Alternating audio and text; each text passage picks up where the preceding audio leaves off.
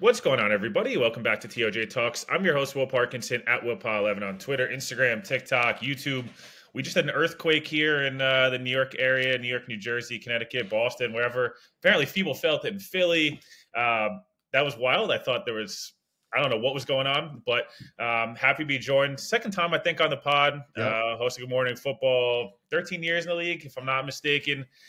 Jason McCourty of Good Morning Football. Jason, how we doing, man? I'm doing good, man. Appreciate it. Yeah, I saw somebody tweet like the Northeast shows you how close we are. The fact that this earthquake was felt in so many different states at the same time, where everybody's tweeting about. So yeah, it's kind of crazy. Yeah, it's been a totally normal week in New York. You know, we wind every day. Like, I feel like my house is going to fall over. It's a good time. Obviously, you know, lots occurred in the NFL. I wanted to quickly, we're going to talk some Jets, obviously. We're going to talk a little bit of kind of the AFC East. One thing that happened that because of kind of the current situation of the show, you didn't get to really talk too much about. Stephon Diggs got moved, I guess, yesterday, 2 days ago. Already reworked the deal, which there was no chance he was ever playing on a 1-year, $18 million deal. What are your thoughts on just that overall? And then we'll talk some Jets, but obviously it affects the Jets a little bit. He's probably the best receiver in the division. Is now in the AFC South. Yeah, kind of crazy. Just the build-up, too. Obviously, last offseason, I think it was mini camp where it was Diggs was in the building and he wasn't in the building, and everybody was making a big to-do about him and Josh Allen's relationship. And it was like, no, none of that's going on. And then, obviously, his production towards the end of last season, not only did it drop target-wise, it didn't look like he was as involved in the offense. So you fast forward to I remember everybody, the other day they were talking about, somebody tweeted like, did Josh Allen need a Stephon Diggs to be great? And he was like, you sure? And then next thing you know, the next day he goes to Houston. So I look at it for Buffalo. As you look at their wide receiver room right now, there's question marks. You picked up Curtis Samuel. You still have Shakir there, Khalil Shakir, who's had a really strong end of the season. And they picked up Mac Hollins. So you're looking at it like, all right, well, Diggs is gone. Who's going to be the guy to step up? I would assume they get somebody in the draft. But from a Josh Allen standpoint, he's a guy that you look at what Mahomes has been able to do where he lost Tyreek Hill. Is Josh Allen going to be able to weather that type of storm and be able to use those guys? Now, having Dalton Kincaid, Dawson Knox, that lessens the blow a ton and maybe even opens their offense to get more 12 personnel and do some other things. But people will say, like, all right, Stephon Diggs' production went down. But what sometimes you fail to realize is, do other teams feel as though Stephon Diggs' level of play has gone down? Because if I go into a game and I don't want to leave my corner one-on-one with Stephon Diggs, that just opened up something else for the offense. So whether he's getting the ball every single play and putting up huge numbers, he impacts the way a defense treats the offense, which also opens up for other people. For Houston, I mean, this is huge. The GM there, Nick Caserio, I mean, they're going all in. You hit on your quarterback. You move up to get Will Anderson. You guys end up making the playoffs. You blow out the Cleveland Browns, and obviously you fall short to Baltimore. And now you double down Danielle Hunter and you get Joe Mixon in the trade. Now you add a guy like Stephon Diggs. And to your point, you rework the contract where now it's a 1-year deal. He's getting paid probably what he feels he's worth. But also, like, now I got to go prove to doubters that I'm still him. I'm still that guy. So you're going to get the best Stephon Diggs with a C.J. Stroud. The AFC South just got a lot more interesting. I think Tennessee Titans got better, adding Calvin Ridley. But Houston, I mean, they're obviously the clear-cut favorite in that division. And they're going to make noise in the AFC. How much has yet to be determined. Yeah, look, I think of the two games I think the Jets open with, like, they're both – I think they'll open at home because they're going to want the ratings. But it might be the Bills. The Jets play the Texans again this year. And C.J. Stroud's one game last year where I thought he looked horrible was the Jets made him look like really, really bad. And there's some really cool – teach tape from a DB perspective on some of the things the Jets were doing. Nico Collins got hurt, and it was like, as much as I love Robert Woods, post ACL Robert Woods against Sauce is not really a fun matchup for the Texans. And that could be one of those games where Diggs and Sauce and the whole thing. I agree with you. I don't know how much worse it makes the Bills, but it certainly doesn't help them. And they're not exactly in a spot where, look, we've seen receivers go in the 20s and be very good year one. We've seen it a bunch, but I know I've seen a lot of Bills, we'll trade up and get Rome Odunze. Like, buddy, getting from 28 to 7 or 6 is you're going to need to give 2 or 3 first-round picks like you're trading it for a quarterback. And does that one rookie receiver take you to a Super Bowl? I'm not so sure. So I think it's more likely they maybe trade up to the teens for Brian Thomas or something like that. That's maybe more of a realistic possibility. As you mentioned with Houston, all due respect to Adam Rank, I hope it was a troll tweet. He's like, NFL teams should copy the Texans and get a rookie quarterback and go all in. Like, yeah, that's usually if the rookie quarterback hits. Like, yeah, that'd be cool. The Jets have tried that 9 times since I've been alive, and I'm not even 30 yet. So, yeah, sure. But I guess in terms of how it affects the Jets, obviously, look, I think Buffalo is a team they match up well with, and Miami is obviously. They had a lot of injuries last year. They kept their quarterback healthy, though. So I guess, what do you think of their offseason as a whole so far? They've made a lot of 1 or 2 year commitments to guys. I think the only guys that have gotten 2-year deals are John Simpson, got a minor 2-year deal, and then the kicker and the punter. So everybody else, Morstead, he said he wants to play 7 more years, which I hope he does. Awesome dude. But what do you make of their offseason as a whole? They've added some big names. They've added some guys who – they've got a lot of former All-Pros on that team. It's a matter of staying healthy, I guess, and how much those guys have left. No doubt. And when you say it's a matter of staying healthy, it starts at the quarterback position. You bring in Aaron Rodgers. We went through the whole Hard Knocks and all of that. And in 4 plays, the look on everybody's face in that stadium, season was over at that point. So when you talk about the offseason, the fact that Morgan Moses, Simpson, Tyron Smith, the fact that you went and shored up the offensive line, the entire Hard Knocks season, it felt like you were continuing to talk about Mekhi Becton and can Dwayne Brown stay healthy. And you're talking about the offensive line. Well, the one thing that we may say may be the Achilles heels of the Jets is so this offseason, they say, you know what, we're going to invest out and we're going to go get offensive linemen that we feel like are going to help get us there, help keep Aaron Rodgers healthy. Now, obviously, getting Mike Williams on the outside, he's still coming off an ACL, but getting somebody to pair with a Garrett Wilson is huge. But I think the offensive line is the biggest thing because without it, we need to see the best version of Aaron Rodgers. And now he's 40 and he's coming off an Achilles. And as great as Rodgers is and as much as Robert Saleh and everybody wants to say, like, I would never doubt Aaron Rodgers, he's still 40 coming off an Achilles. So you want to do everything you can around him to make sure he can perform at highest level. I think one of the biggest things that probably a lot of people aren't talking about as much is Breece Hall now will be healthy from the very beginning of the season. Last year, as you're watching it, they went out and got Dalvin Cook, and it was like, all right, we got Cook, we got Breece. It didn't work. But Breece Hall was on a pitch count early in the season, and you saw the glimpses.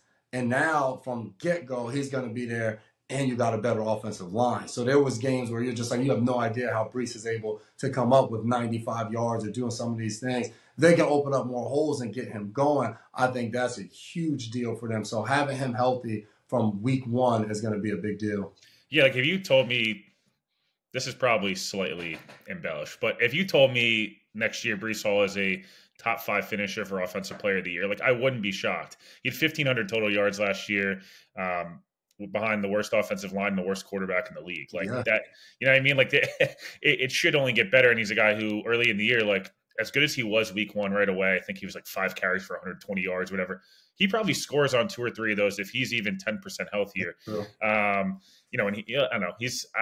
I've come off major surgery before. That first time actually having to sprint 90 yards it's horrible. It's horrible. Your legs get so tired. I feel like bricks. So, no, I think you make a good point there. This defense is something that's super interesting because, number 1 in EPA per play the last 2 years.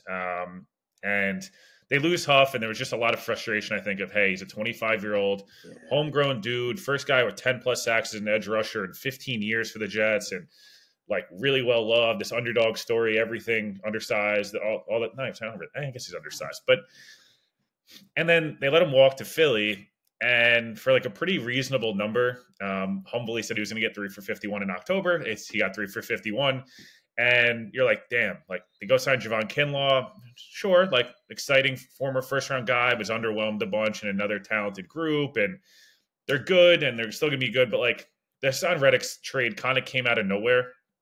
And in a vacuum, like getting Reddick over Clowney probably is a much more, advantageous move for them. What do you make of Hassan Reddick, the player? Because I feel like he's one of those guys, Jersey dude. I think he's a Temple guy as well. Yeah. And like, we don't talk about him a lot, but like low-key was a top 4 finisher and Defensive Player of the Year 24 months ago and had 16 sacks, 5 forced fumbles. Like, that's really goddamn impressive. I don't know why we don't talk about him as much, but other than Myles Garrett, he's the only guy with 10-plus sacks in 4 straight years in the league. So pretty good player for a third-round pick in 2026. Exactly, and what you just said, double-digit sacks in 4 straight seasons. So you're talking about somebody that when you put on the edge, and now you're putting him next to Quentin Williams and the other side of John Johnson. So like now you're adding him to an already deep defensive line. And to your point, I felt like a year ago we were talking about him because that Philly team was setting an NFL record for sacks, and they're knocking quarterbacks out of title games. So we're talking about Hassan Reddick, the player, and I still think, to your point, as great as it is to have a Hassan Reddick, as a fan, as a member of the organization, no different than Saquon Barkley a little bit down the street, where it's just like when you draft a guy or you bring a guy in, this is the first place he's in, and he hits and he develops. Especially Saquon, totally different because he was a high round pick. As soon as you brought him in, a guy like Bryce Huff, you bring him in and it's 3 sacks and it's 5 sacks. And then next thing you know, like you're seeing the progression year by year. Like that's the guy you try to almost pay in year 3 with the anticipation that by the time year 4 comes, we already see what's going to happen because we've watched it and we've developed it. So as a fan, you're like, those are the guys we want to keep here, especially the ones that good locker room guys set an example, because when the next guy comes in, that's who we point to. We're like, no, like go talk to Bryce Huff. Like when he first got here, he didn't see the field, and then he did these things. But at the same time, that's just the way this business works. As a general manager, as personnel people, you have to look at a player and say, we feel like he is at this level. When the numbers surpass that, then you're like, all right, like we love him, we wish him the best, and give them credit for going out and making the Hassan Reddick trade, because we've heard for a long time, all right, Hassan Reddick's on the trading block, Philly's trying to get rid of him. And as soon as they signed Bryce Huff, it was like, all right, well, he's probably going to be the first one out the door. So now you're getting a guy, not only with his production on the field, but now you're getting a guy who played in the Super Bowl a year ago. So now he knows what it looks like from a team standpoint. And he's a veteran where he's been around the league. He's been on multiple teams. So you're adding somebody, a veteran to the locker room that's been through things and has gotten to the level that we want to get to be able to give off that advice and be in the locker room. Yeah, and plus he's a Jersey guy, so Jersey football extremely underrated. Low key, like a lot of dogs. No doubt about it. Not present company included, but no, like Reddick's a guy you mentioned knocking quarterbacks at the title game. He knocked Brock Purdy out of the title game, a year and a half ago, and I just think that he's one of those guys that also always durable. And again, I'm sure knock on wood, but like the Jets, a lot of the offseason moves. The 2 things I think we've talked about the Jets a lot is like they've done a really good job of getting assets for guys that were, Sam Darnold and Jamal Adams, and we keep praising Joe Douglas on that 2022 draft, and we should. The other thing they've done a lot this offseason, make good moves, but a lot of those guys have injury questions, right? Yep. Tyron Smith, Yep. Mike Williams in a vacuum, like his roster's sick, but Hassan Reddick is like proven player that's still in his 20s, and oh by the way, has missed 1 game due to having COVID his entire career. Like that actually matters. And, we talked a lot about when you were on the show last year, how good could this defensive back, room be for the Jets? I still think they're probably a body light at safety. I still think they probably could add, look, I don't know if they'll be able to do it, but Quandre Diggs or Justin Simmons in this defense and saying like, F it, like we're in a title window, we might as well go really be in one would be special. But even that corner room, Michael Carter's probably a top 5 nickel, if not better. He's the guy who, as you mentioned, he should be extended this year because his price is only going to go up. He's another guy who day 3 pick has worked his way up, played as a rookie, and it was like whatever. And then obviously DJ Reed, another guy. And we just saw Teron Johnson. I was just going to say, we've seen these guys getting paid like slot DBs just hit. They're resetting the market again. Yeah, you want to be ahead of it, not behind it. And then obviously Sauce. I think the discourse around Sauce is really weird for me, and I wanted to ask your kind of opinion on this. Is like, do you think it's like, I don't know, is it jealousy from other people? What is it? Because he kind of seems like he's generally speaking doing the right stuff all the time. His play is awesome to watch. He is like a humble dude who came in. He's been a first-team All-Pro both years, but he gets so much hate from around the league, and I don't really understand why. I know he likes to talk shit, and like that's fine, but every DB talks shit. I don't really understand why that's a problem. I guess kind of, can you talk about this cornerback room, but specifically what discourse around Sauce is just weird, and I don't really know what to make of it because every interaction I've had with him in person, like literally the nicest dude possible. Yeah. Well, so I saw like the Asante Samuel stuff with him. And I felt like, but that's Asante. I feel like Yeah, he it's like the classic, like the '90s basketball guys versus the 2010 guys. Like that's what it felt like a little bit. and Asante, the way he looks at the game, Asante was unbelievable at taking the ball away. And there is a form of defense where that's not, you can't replace that. Like a guy that you can line up there and somehow or another he comes up with 2 interceptions, forced fumble, whatever it is. Asante Samuel was a ball magnet. So when he looks at the importance of the DB position, the cornerback position, I mean, he's gone at Revis. Like, I don't know that I've seen a cornerback play better football than Darrelle Revis. I would rival that with the 2019 Stephon Gilmore, which I got a chance to see up close, which was unbelievable. Like, you go get him, their best player who they want to throw the ball to 15 to 20 times a game, and, like, we'll see you after the game. I'm not saying that you guys didn't team win that Super Bowl, but, like, Stephon Gilmore was like, this dude's the best player on the field, and that's sharing the field with Aaron Donald, who might be the best defensive player ever. When Like, you design your defense around a cornerback, like that says something. When we're playing the Green Bay Packers in 18, and it's just all right, you got Devontae Adams, and like we're all just gonna go play defense. You just got Devontae, and then oh yeah, when we want to double team Devontae, you go get somebody else because we don't need to take you up on double teaming the guy. Like and that's like Gilmore wanted that. Like he would look at me, I'll be on the other side, and we call the defense in the huddle, and it'd be like 1 double 17, and he'd be like, Jay, you go to the double, I'm going away. Like that was his demeanor. And I look at Sauce, and although he doesn't always match up, he's a guy that when you come in the league as a rookie, as a cornerback, that shit is tough. Like you can be as good as you want. You get in there and you're now going against a guy where you're probably playing against the best quarterbacks you've ever played against. So I used to tell people all the time, like receivers are good at every single level. Like they're fast, they get in and out of cuts, all of those things. When there's a dog at quarterback, when you're going against Ben Roethlisberger and he's throwing the ball to AB 20 times a game and 10 of those times is going to be an 8-second play, it's hard to cover him. So for Sauce to come in as a rookie and go all pro, and you can talk about interceptions all you want. And yes, that's something that you're going to want to see him improve on because he is one of the best cornerbacks in the NFL. Like we need those takeaways. Like when the ball hits your hands, we got to have them. But at the same time, if I can match you up on a wide receiver who is a huge part of their offense and like he's shut down, you can't replace that. Like now we can roll coverage over another guy. We can commit to the run. There's so many different things as a coordinator that we can do. So not only Sauce, but when you look at their room, I don't think DJ Reed played as well as he played a year ago. But when you look at their room and there's Michael Carter, and when you can just play man to man and feel great about your matchups on the outside, that changes things. A third down, especially you get to when it's winning time in a 2-minute drill and you feel like your guys out there can handle it and you can go man-to-man and send pressure at a quarterback. I said it before the season, they have one of the best cornerback rooms in the NFL with those three guys that they line up. And it's different because they play man. Like, yeah, they play zone, but they go up there and they press and they get in your face and they cover you up. And I feel like to win at a high level in this league, you got to have guys that can play man-to-man.